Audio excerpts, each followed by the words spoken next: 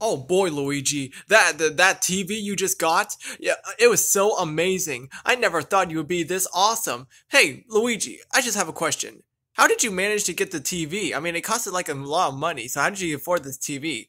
Oh, I had to sell your car. What?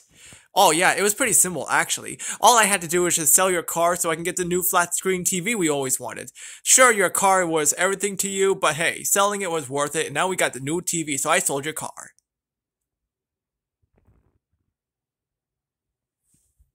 Luigi, I swear to God.